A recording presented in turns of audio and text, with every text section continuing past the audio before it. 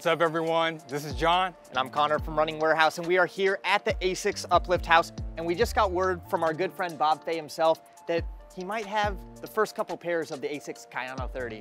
And I am excited to try these out. Let's go grab them, get them on feet, and take it to the trails and give them a little test. Let's get after it.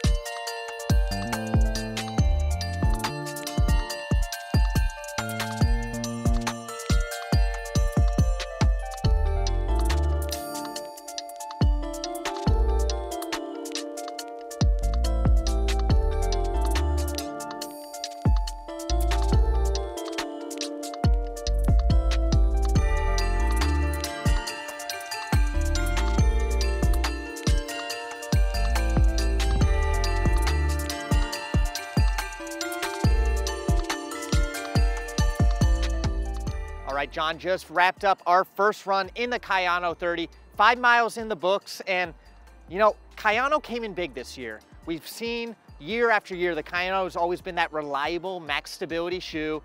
And now with version 30, it's committed to that new look, that new image, that new feel. And we've got a shoe now that I think I'll consider in my lineup. The Kayano's never really been a shoe that I've brought out year after year. Yeah, Connor, I agree. I'm a neutral striker myself too, so I don't really take stability shoes out too much. However, based on the new technology that's been put into the Kayano 30 with the 4D guidance system, it's really not abrasive, and it just gives you that extra support. We could all use a little extra support in our lives, and I found that my feet didn't mind having this on foot as well.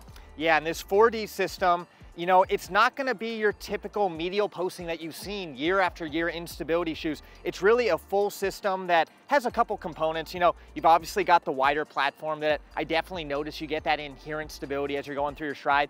But the one thing I noticed was this little insert on the medial side, not a traditional medial posting, but almost a more responsive foam that really pops me out as I went through my stride. I wouldn't say that this is necessarily a fast shoe. It's still gonna be that classic cushion, stable shoe, just great for those cruising miles, long runs, recovery days, and anything in between. Yeah, definitely. I feel like on the beautiful Charles River here, we had the perfect setting to take this for a run. This is the type of setting that this shoe seems to be made for. We just want to take some easy miles and feel that nice cushioning offered by the Flight Foam Blast Plus. You can really feel the Pure Gel 2 insert embedded in the midsole where it absorbs that impact, and agreed with the little insert here, you get that extra pop. So it felt great when we were just running around and doing some easy miles, but then also picking up some strides. I felt like the Kayano really helped with that and could handle it. Yeah, when you think about Kayano, you normally think stability, but another key component with this is the new midsole cushioning. We've got Blast Plus throughout the shoe, and it just feels really nice. You got 4 millimeters extra stack, and I feel like over the past couple years, the Kayano was always a more highly cushioned shoe, but it just really wasn't keeping up with the trends with the higher stack. Now close to 40 millimeters, it's got plenty of cushioning for any distance. It's got a nice softer-ish feel. I'd say compared to the Nimbus, it's not quite as soft and maybe not quite as plushy. You get a little bit more of that stability feel, but for comparison to some of the other stability shoes, I will say it is on the softer side. Yeah, definitely. And that extra stack, like you were saying, it really makes a huge difference. This day and age, I mean, 40 seems to sort of be the base these days. And to get the cushioning where it's at, like you said, it's not as plush as a Nimbus, but the fact that we can even kind of make that comparison of that familiar feel of that Flight Foam Blast Plus, it really feels nice underfoot and you get that extra pop. So I think this is a nice compliment for those who want that sort of Nimbus experience, to pick it up a little bit more in a stability shoe. Yeah, moving on down to the outsole, really not too much to talk about. We haven't got the miles in to truly test the durability, but enough traction for the roads out here. You know, I was expecting maybe some rain here in Boston, but we actually got a nice sunny day, so didn't get to test that wet traction, but overall, no complaints on outsole.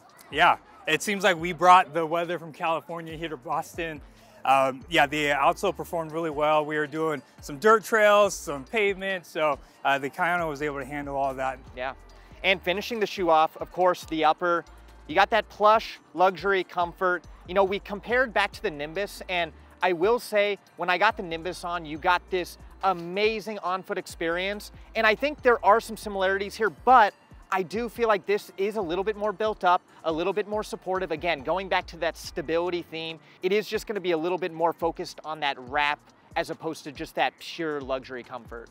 Yeah, from top to bottom, ASICS really focused on that protective, adaptive stability system. And the 4D guidance system, really every single component was built to offer that extra protection for those who need it. And it also is nice enough for those who maybe didn't think they need it. This really does seem like a good invitation for anyone who wants to give this shoe a try to have an enjoyable experience. Yeah, you know, I think the last Kayano that I really put miles in was maybe the 16 or 17. It's been a while, but now with the 30, it's got me interested again in the Kayano. I think this is gonna be a shoe that the max stability lovers are gonna come back to, but I think maybe some runners who haven't been in a Kayano for a while are gonna see themselves coming back to the Kayano 30. Absolutely, we really enjoyed the first run of these, and if you're looking to get this shoe on feet, you can find it here at Running Warehouse.